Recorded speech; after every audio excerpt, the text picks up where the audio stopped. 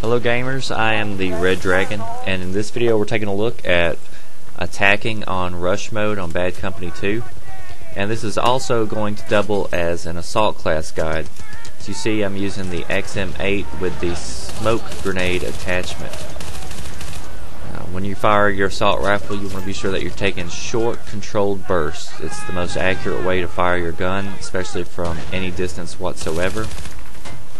And so if you want to be accurate, do that. You'll also see I'm reloading constantly after I shoot somebody, and I see that it's clear. When you have a base that's out in the wide open like that, the smoke grenade attachment is the best friend to you and your teammates. This makes it really uneasy for the team who has to go disarm that objective, because they don't know what's on the other side of the smoke. And it makes it easy for me to see on the other side, and gives me a lot of cover. It's almost like putting up a wall when it's not there, when it's been taken down. So as you see, once again, just short controlled burst. Now you'll see when I'm moving to the next objectives that I'm always going down the road less traveled. Right here I spot two enemies, and I do spot constantly, and I get a lot of spot assist points. I've just made it a habit, and it's a good habit to have. That way, you know, I spot them even before I start shooting a lot of times, and that makes sure that even if I miss and I don't put the enemy down, that at least one of my teammates is more than likely to see that spotting on them and will be able to take them down. So right here I'm just in the back of their base, and I'm not trying to spawn camp or anything. I'm just trying to set up a good position for my teammates to spawn on me. We want to hang out back here until the rest of the team up front can move in and be ready to assault this base. And as you know, I'm sure if you've played Rush before, you'll notice that the majority of the team will go right down the dead center of the map to get into the action. And I mean, that's good, because in order to do my technique, which is to try to sneak around, I need people to be a distraction for me. So I need them going up and getting right into the mix of the battle. A good team is always key to being successful in any game type on Bad Company 2. Right here you see I'm running with a full squad. What you don't see is actually that I'm in an Xbox Live party, and we have 8 people in here who are all on this same team playing with us. So we're all communicating, working together. We have 2 squads right here working together. And I always try to set up shop and try to watch the bases as people arm them from a distance. You know, I know the majority of my team is on the other side of that, watching that side, so I'm watching it from the back end. And of course, I throw out smoke to give them cover. Objective Alpha secure. Good work, man. This was all filmed on one complete attacking on rush mode. As you'll see that I cut some parts out to be sure that I keep it within my 10-minute time limit. I believe the game lasted a little over 20 minutes. If you're running as the assault class, you want to be sure that you're leaving ammo crates out when possible. Right here I'm trying to decide where to spawn, but Bobby tells me that he's a sniper in the lighthouse and that he's almost out of ammo. So I spawn on him, I throw out a crate, and as you see I get an easy 100 points. So it's not just about the points, you know, I helped him out. But you know, if you're looking for points and you're looking to boost your rating, it's an easy way to do it, and that was only on one person. Once again, I'm taking the path less traveled. I'm over here swimming, trying to get into a position around the back of the base where I can let my teammates spawn on me.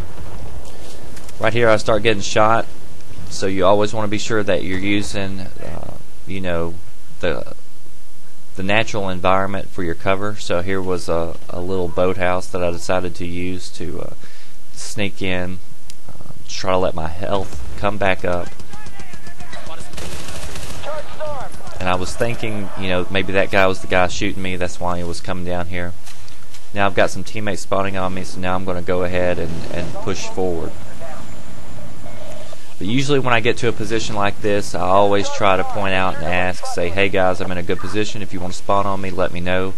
And they'll get back with me. If I need to wait a few minutes, I will, to let them spawn on me. Because if I go down that way, I can spawn back on them. So it's just kind of like leapfrogging.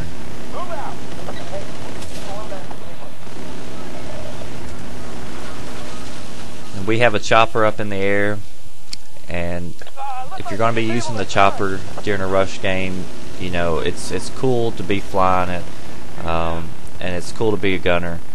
But just remember, it's also a great vehicle for getting around the map, and good squads will always use it to paratroop in behind the base.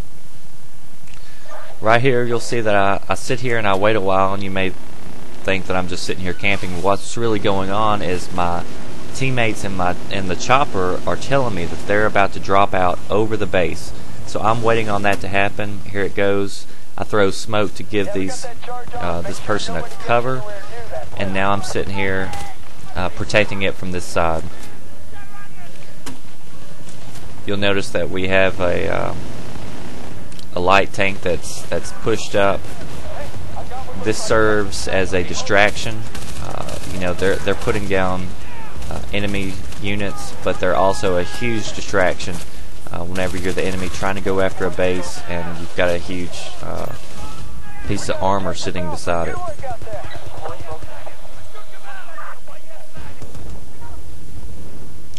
Right here, you'll notice that if you looked on the map, everybody was going left, so once again, I'm going far right, and I'm just trying to work my way up into good position. And it's pretty much the same for every single map. It's work your way around, try to sneak in while the rest of the guys and gals give you cover.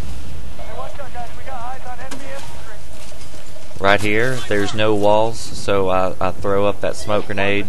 Smoke is a huge bummer for snipers, and you all probably know by now that a lot of people like to run as snipers. And when you throw up that smoke and they can't see through it, there's nothing that ticks them off more.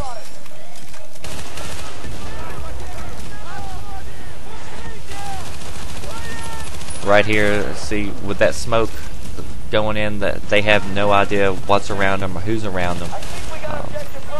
So it was basically like I was just inviting them to come in, and I was able to easily take all those people down to get the objective.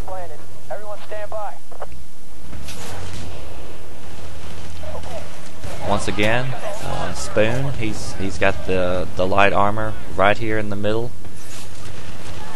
One thing about the armor, you know, you'll notice that I'm not in armor in this round, but I do get in armor a lot. I do not get into armor if I'm an assault class. There's no point really, unless I'm just getting from point A to point B. Leave the armor and vehicles to engineers, because they're going to last a lot longer. They can get out and heal you.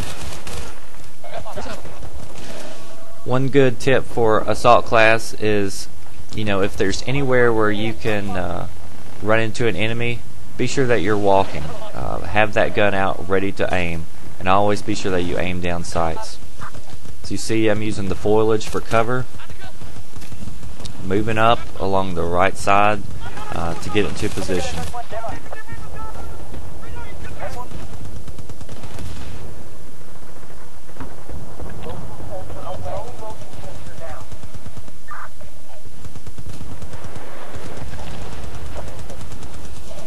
Right here I had my snipers who were with me. I asked them for some sensors, and they were able to throw them out, so I saw that A was pretty much